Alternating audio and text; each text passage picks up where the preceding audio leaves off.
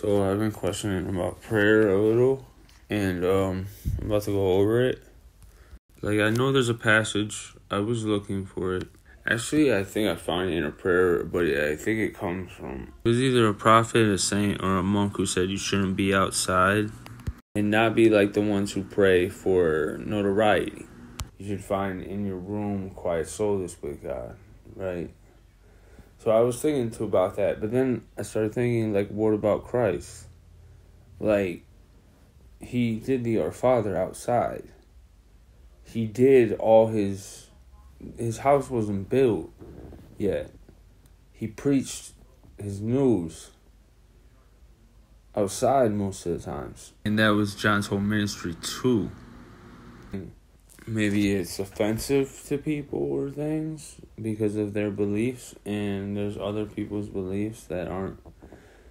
So I'm going to turn to my Christian source on this, and I'm going to read a little bit about prayer, and I'm going to try to figure out, how not to be hypocritical with it or wrong with it and do it correctly, right? Prayer. Communication with God, because God is personal, all people can offer prayers.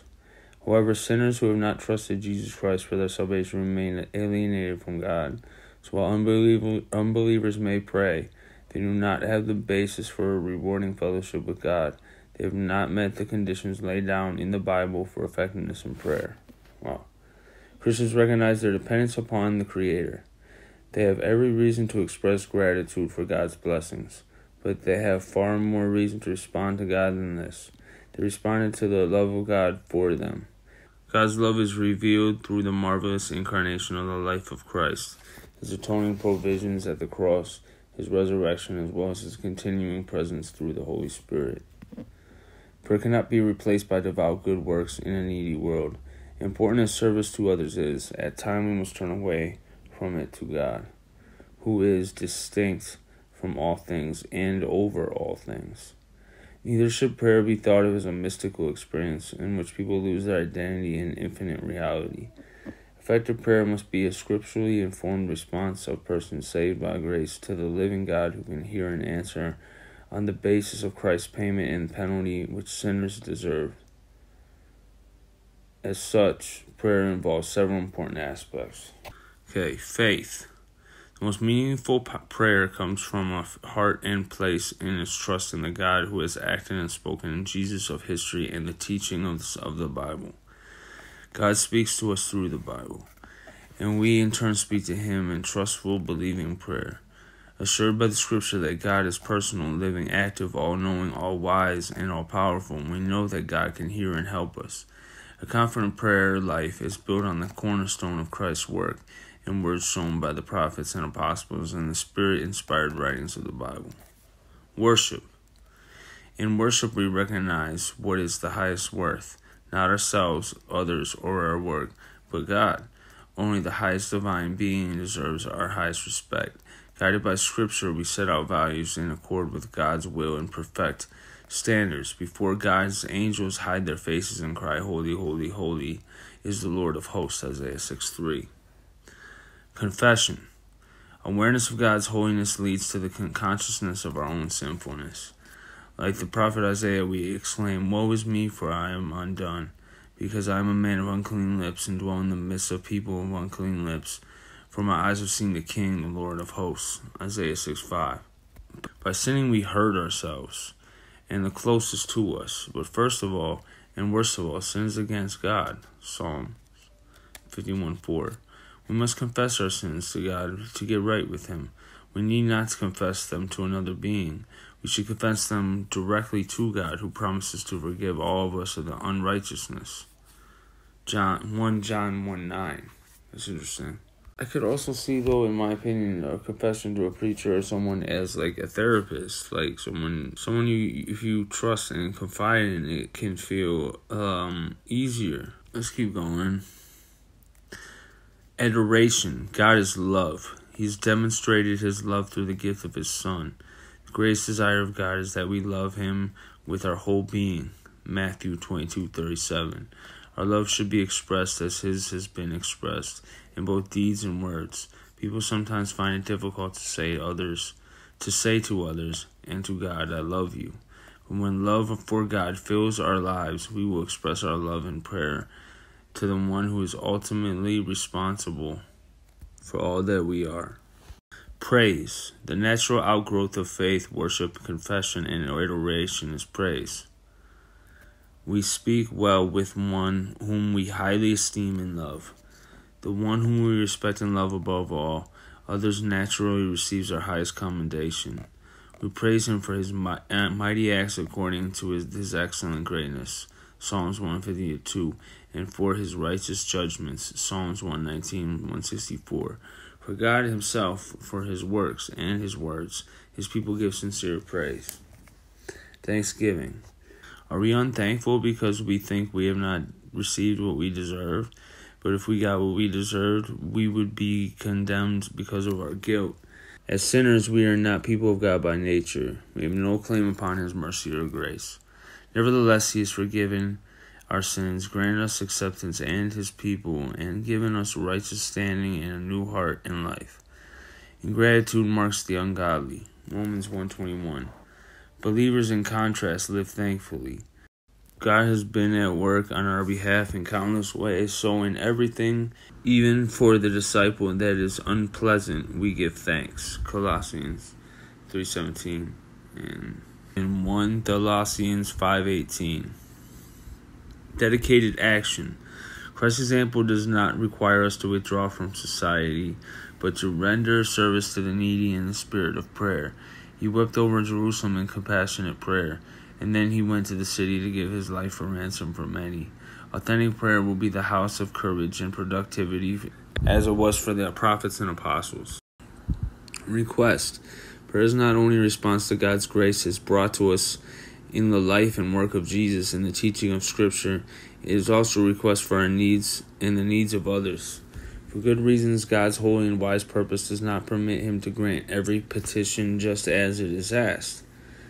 Several hindrances to answered prayer are mentioned in the Bible. Iniquity in the heart, Psalm 66:18. Refusal to hear God's law, Proverbs 28:9. And a estranged heart, Isaiah 29:13. Sinful separation from God, Isaiah 59:2. Waywardness, Jeremiah 14:10-12. Offering unworthy sacrifices, Malachi 1:7-9. Praying to be seen of men, Matthew 6:5-6. There it was, praying to be seen of men. Pride in fasting and tithing, Luke 18:11-14. Lack of faith, Hebrews 11:6. And doubting or double-mindedness, James 4:3. More positively, God has promised to answer our requests when we start helping the hungry and afflicted, Isaiah 58:9-10. When we believe that we will receive what we ask, Mark 11:22-24. When we forgive others, Mark 11:25-26.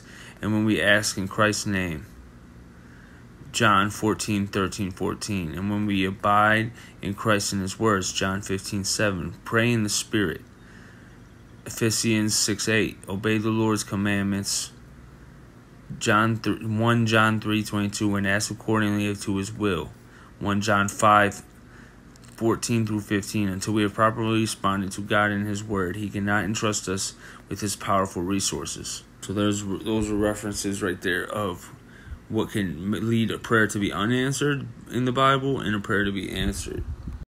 Prayer is a request to a personal Lord who answers as he knows best. We should not think that we will always have success in obtaining the things for which we ask. In his wisdom, God hears and answers in the way that is best. Effectiveness. Prayer has power over everything. God can intelligently act in any part of the universe or human history. Although some people think prayer is a waste of time, the Bible declares that the effective, fervent prayer of a righteous man avails much. James 5:16. Prayer meets inner needs. One who prays will receive freedom from fear. Psalms 118:5-6. Strength of soul. Psalms, guidance and satisfaction. Isaiah, deliverance from harm. Joel, reward. Matthew, good gifts. Luke, fruitfulness of joy. John, peace. Philippians, and freedom from anxiety. Peter. Sorry, I'm not giving the direct quotes. I'm just trying to keep it in length. Is prayer effective only in the inner lives of those who pray? No. Prayer can make a difference in the lives of others. Biblical writers believed prayer for others could result in greater wisdom and power. Ephesians. Inward strength, knowledge of Christ's love, fulfilling with God's fullness. Ephesians. Discernment, approval of what is excellent, filling with the fruits of righteousness. Philippians. Knowledge of God's will, spiritual understanding, a life pleasing to God, fruitfulness, endurance, patience, joy. Colossians. In a quiet, peaceable life. 1 Timothy 2:1-2. Love for one another and all people, holiness before God. Thessalonians. Comfort and establishment in every good word and work. Thessalonians. Love for God, steadfastness in Christ. Thessalonians. The sharing of one's faith, promotion of the knowledge of all that is good. Philemon. Equipment for every good work that is pleasing to God. Hebrews. Some people who think prayer can affect others unquestions the ability of God to change his usual patterns in the physical world. But some prayers in the Bible change nature and physical bodies. Jabez prayed for enlarged borders of protection from harm. Chronicles. Other people in the Bible prayed for deliverance from trouble. Psalms. Deliverance from both poverty and riches. Proverbs. Deliverance from the belly of the great fish. Jonah. Daily bread. Matthew. Preservation and sanctification of the spirit, soul, and body. Colossians. The healing of the sick. James. And the ending of the rain and its beginning again. James. When the disciples prayed, the building around them shook. Acts 4:3-1. And the earthquake opened the doors of the prison. Acts 16:25-26. Our prayers do make a difference in how God acts in the world. Now, this book doesn't necessarily say that you're supposed to be, that it can offend others, which it could, because as soon as I mention Jesus in a way related to God, other religions automatically are going to find offense to that anyways. So that would go for any prayer, and that's only because we put Jesus on that level. I understand about not being seen in prayer and that, but praying together in public or everything, that's what they call church. When two or more people pray, basically, or speak of God, or talk, So this was a compiled information, obviously very well done again by these guys in the dictionary, and I just wanted to find it from the Christian perspective about if it's offensive or if it should only be done in private, or if there's things like that. And I didn't get it from there. I'm sure that there's quotations and things, but we'll get to that. Thank you for listening, and peace and my prayers will be with you.